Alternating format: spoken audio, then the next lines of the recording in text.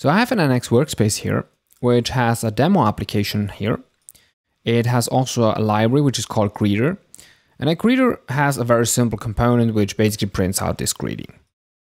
Now that component is what I basically exported from that library. And then I import that library up in my demo app. So if we go to the app module, you can see how I import here the greeter module. I reference it here. And if you go then to the app component in the coding HTML file here, we reference that component. And so that's why you see that component greeting being printed out here. Now, what I would like to show you is how we can actually ship assets with our library down here.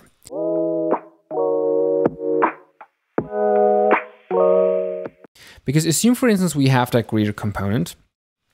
And what I would like to do here is to ship an image. And so I have here my source tag. Let's also add some height equals 30 and width equals 98. So these are heights and width which are nice with my image, which I'm going to paste in a second. And what I would like to do is to ship that image with this library, because I assume that this is basically a library which has kind of like some presentational components, and they come with SVG files or images or even CSS files, which I would like to ship to my user directly with the library. I don't want to have that the user has to take those images and copy them manually in his own assets folder, right? So they should be bundled with the greeter because that makes sense.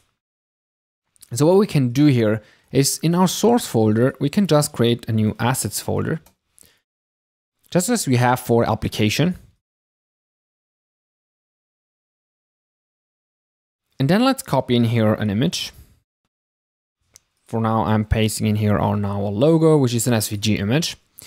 And then I'm referencing that here directly in my source image tag. So what I do is I say something like assets. And I like to scope that assets by name, library name. So in this case, I would say greeter. And then I will have that novel logo.svg, which is basically the file which I just copied in. So this is basically the path I expect my asset to be delivered when the browser runs. But you can already see here on the browser side, which has refreshed in the meantime, that image is kind of broken. So it seems like the image here, that asset doesn't get served. The reason is that we need to add some configuration to the Angular JSON. And so if we go down here in the application actually, so we have that root folder, the demo app, which is currently running here. And the demo application has some configuration here, which we can pass to the builder, which is assets. And by default, the fav icon is being copied as well as the assets folder of the application itself. So which would be this one here. But we also want to deliver the ones from our greeter library. And so what we can do here is we can use this more advanced configuration here of the assets. So not like just a string, but we can pass in here an object. And we can say the input in this case should come from the libs, greeter, source, assets. And the glob pattern matching should be something like this. Now, obviously you could customize this, so to just like include CSS files or just include like SVG or images. But for now, let's just go with everything. And the output should be on assets. And I would like to scope it as I mentioned before. So I would like to put this into a separate directory, which is just for our library. So in that way you can have multiple ones and they wouldn't conflict with each other. So let's save this again. Let's fire up here our compiler just to make sure it picks up the new changes. And now you can see how it refreshed and it properly shows the logo up here.